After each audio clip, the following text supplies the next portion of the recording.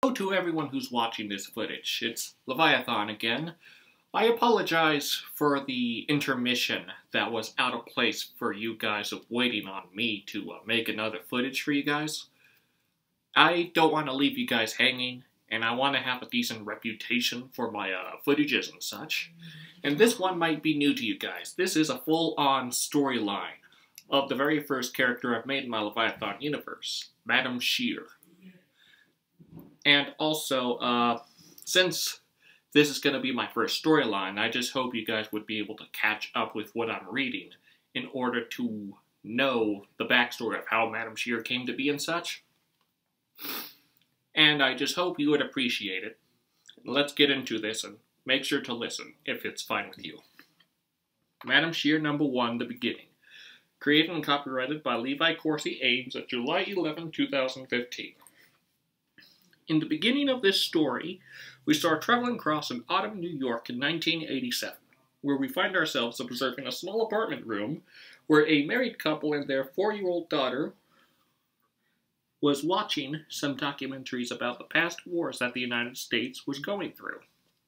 This story is particularly about the daughter. Her name is Kimberly Elinda Blaidr.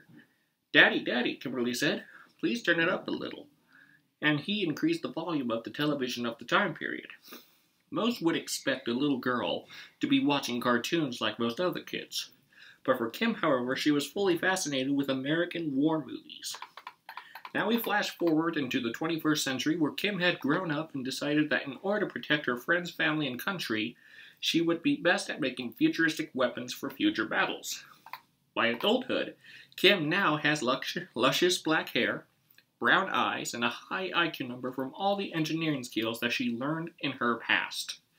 In this scene, Kimberly had cut the red ribbon to declare the birth of her home and workplace, BlaidrTech Tower, which is easily recognized by a series of metallic shards lined up around the disc-shaped scalp of the building. After that, Dr. Blaidr had created the official security system of the tower, which she had since named Maya, which is short for Major Assistance on Yearly Advancements. But eventually things would end up changing Kim's life forever.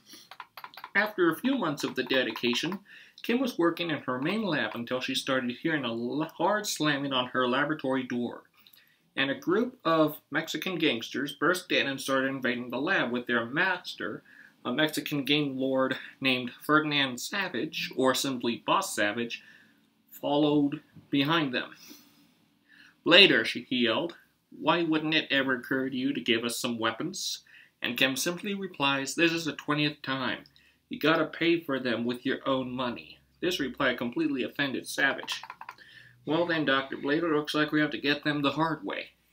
He then snaps his fingers on his right hand, and the gangsters started throttling her with baseball bats and knives, making her partially disoriented and leaving 2 cut marks on her face.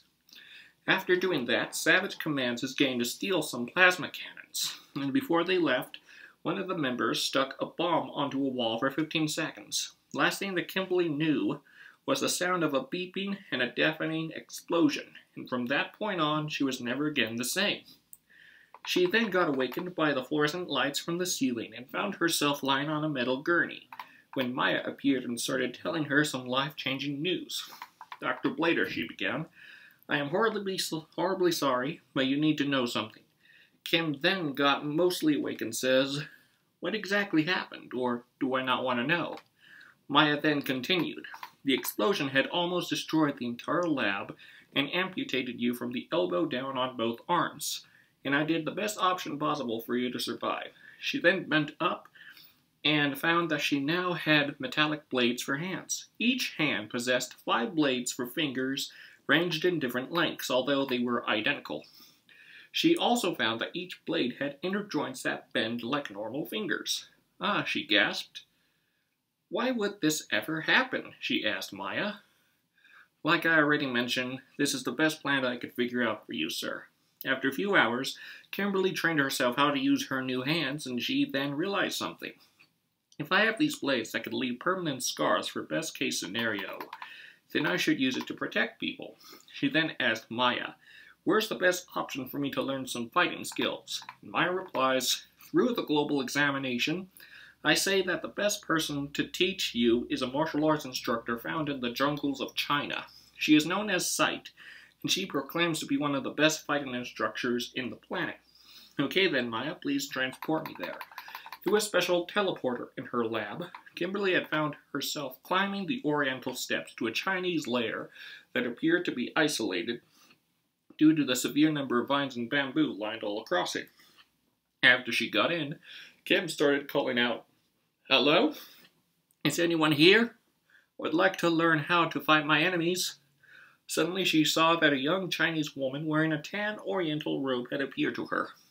She is carrying a quarterstaff that seemed to be more like iron than wood in terms of durability, and she is also wearing a silver headband that fully covered her eyes. "Are you what they call Sight?" Kimberly asked her. "Yes, I am Sight, but my real name is Susie Long. I was born with a condition that made me blind for life, and many people bullied me for it. From that point, I decided to fight back and become a martial arts instructor for anyone who needs training." She then reached out her left hand. "Can I feel your presence?" And Kim replies, "I don't know, I might cut you." "I'll be careful." And Susie starts rubbing her hands onto hers gently. "What is your name?" Sight asked her. "I am Dr. Kimberly Blaidr." And she finally answered, "Well, Kimberly, you are now allowed to be a student for the art of combat." After a few weeks of training, Kimberly found that she now has the agility, speed, and fighting potential of a common ninja. In her last battle and training, Sight finally announces, "Congrats, Kimberly. You're now a highly qualified fighter. Enjoy your time in future battles." "Thank you very much, Susie," Kim finally replies. Meanwhile, during a night in a warehouse in New York, Boss Savage was telling his gang his new plan that involves using the stolen weapons to mark a disaster upon the city. Suddenly, they were starting to notice something moving in the shadows. It then walked up to the lights and revealed itself to be Kimberly. She's now wearing a bulletproof latex suit, and she has her hands hiding behind her back. "Well, we meet again, sissy. Did you get so knocked out you forgot what happened?" Savage said as the crew started laughing at her. This outraged her to yell at them, saying, "Say that to my blades, losers," and she exposed her hands, making the gangsters gasp in shock. "Try to fight me, Nimrods." They now started attacking her, but her blades were slashing the gangsters one by one, with their blood gushing out of every cut. And she was so agile that they were unable to catch up with her. Boss Savage then tries to throttle Kim with a metal pipe, but she kept dodging his attacks and did a dragon kick that launched him onto a concrete wall. Losing his nerve, he tried to sprint at her to sock her face, and she ducked under the punch and gave him a series of stabs to his torso. Moaning in pain, Savage had fallen to his knees when Kimberly finally said, "How you like me now, bozo?" And she did a slapping slash across his face, knocking him out. After that happened, the NYPD had shown up to find that the gangsters were either killed from hemorrhaging or more dead than alive.